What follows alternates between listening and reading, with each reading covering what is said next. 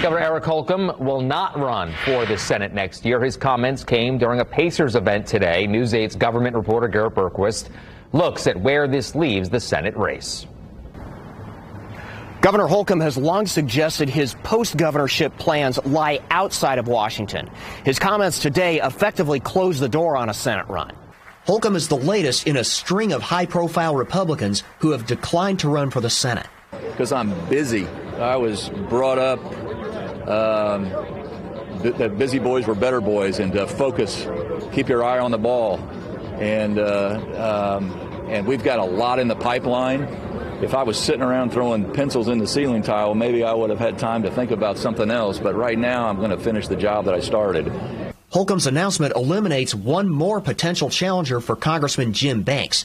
He faces only token opposition so far.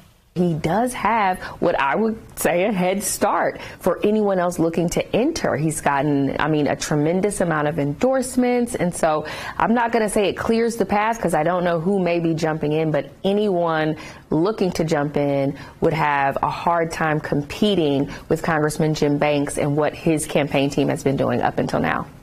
Indiana Democratic Party Chair Mike Schmoll says in normal times, Holcomb could easily beat a wacky congressman in a primary. But these aren't normal times. The governor's decision not to run for the Senate next year shows that today's Indiana Republican Party is too narrow-minded and too extreme. So what does he expect to do when he leaves office? If you need an answer right now, I'm not your guy.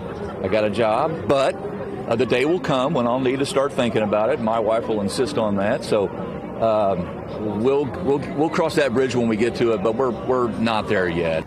Holcomb's announcement is not unusual. In the past half-century, only Governors Edgar Whitcomb and Evan Bayh have run for Senate, and only Bayh was successful. At the State House, I'm Garrett Bergquist for WISH TV, wishtv.com, and like us on Facebook.